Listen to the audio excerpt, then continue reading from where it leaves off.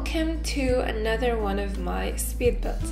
For today, our travels bring us to Henford-on-Bagley and we're building a fantasy-themed cafe.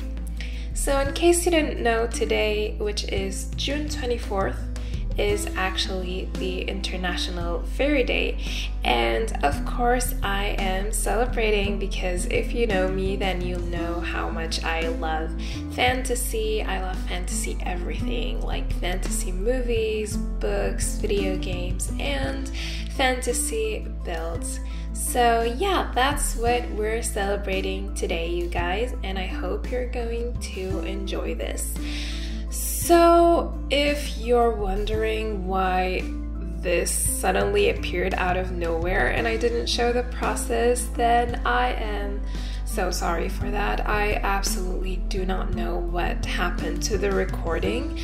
I probably either forgot to record it or my recording software like malfunctioned and didn't save the video, or I probably even deleted it by mistake. So yeah, I am very sorry about that bit, but I don't really think that I missed anything important because it's like a pretty simple build. Like the cafe itself is pretty basic and there is nothing like too special or complicated about the process of building it.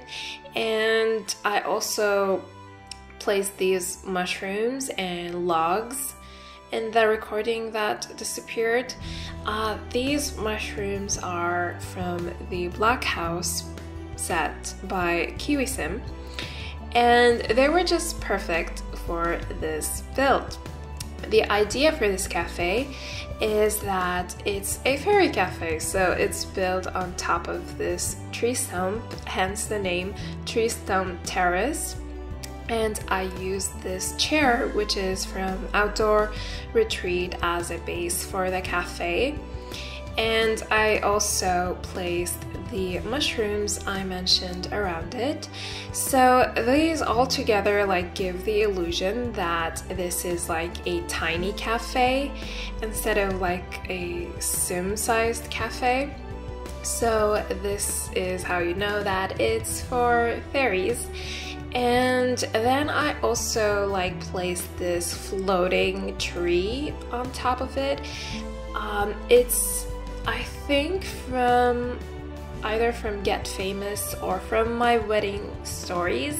There is like a floating tree that doesn't have a trunk, and I never knew why that thing is in live edit because I never like understood it, but it was just perfect for this specific build. Like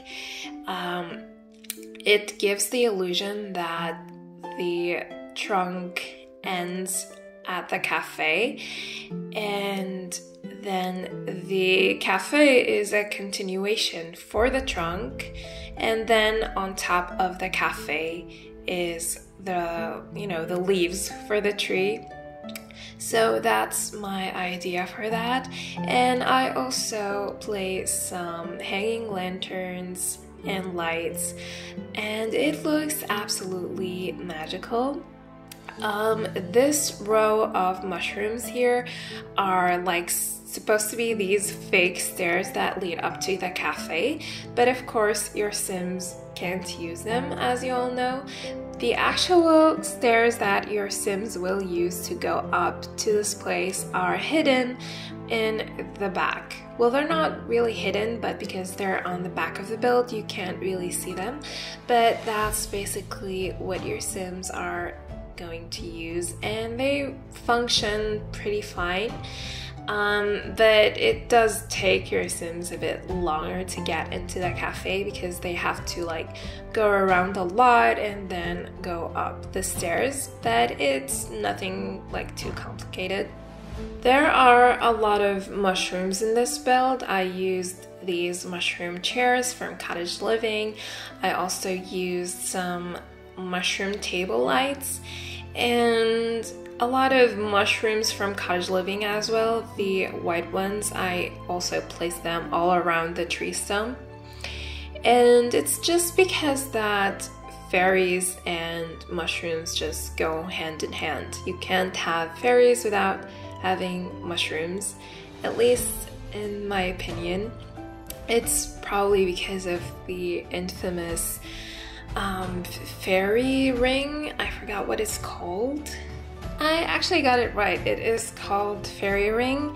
And if you don't know it, then there are a circle of mushrooms that occurs naturally in nature, especially in the woods. And it's like one of the closest things that we have to magic and fairies in the real world. There are a lot of myths and folklore stories that are formed around these rings. Most of them are like misfortune instead of good fortune. There are so many different tales about it, like if you enter the fairy ring, you will disappear or you will be kidnapped by fairies. Some tales say that you will be forced to dance with the creatures until you either die of exhaustion or until the fairies get mad and tell you to stop. Some tales say that they are good luck, but a lot of the folklore in Europe associates it with witches, devils, and just bad luck. But I personally, I think there are a omen for good luck. I've never seen one in real life, but I think that if I did see one, I would consider myself a very lucky person because they are kind of uncommon and hard to see. So other than that, we are now in the exterior of this cafe. I'm using a new creator today because I wanted a new cafe set, and it's the Rise and Grind set by Little Dika. I don't know if I'm pronouncing that right, but you probably know them. They are the one who made the famous Sweet Treat set, which is pretty popular. And I absolutely love this set. It has so many things that come with it, and it also works perfectly fine for a fantasy build, which was quite surprising. It's because of the wood textures of it and everything. I did have to cover some modern looking items that didn't really go well with the build, which I think straws and such. I just covered those with some plants. And this set comes with the most beautiful ceiling plant. You probably caught a glimpse of it, but I'm gonna place a few more pieces all around the cafe, so you're gonna see it. If you didn't, don't worry. And I always need new ceiling plants because I absolutely love them, and this one has a very unique shape. You can see a small part of it right now. I also place a lot of lights in the ceiling, hanging bulbs. There are the ones that come with, I think it's Parenthood, but I'm not entirely sure. But I have CC for those that are just the hanging bulbs separated from the wooden pole, and it's from Raisin Lotus, and it's absolutely one of my favorite things by them. They have a lot of separated objects from the game packs, but that is probably one of my used pieces by them. That and the greenhouse set. I absolutely love their greenhouse set. One thing that I did with the interior of the cafe that I absolutely love is placing all these different types of chairs. I didn't place the same chair twice except for maybe 2 chairs in the corner by the entrance, but all the other chairs are different and unique, and I love doing that. Even in the dining rooms of regular houses, I love placing different chairs if possible.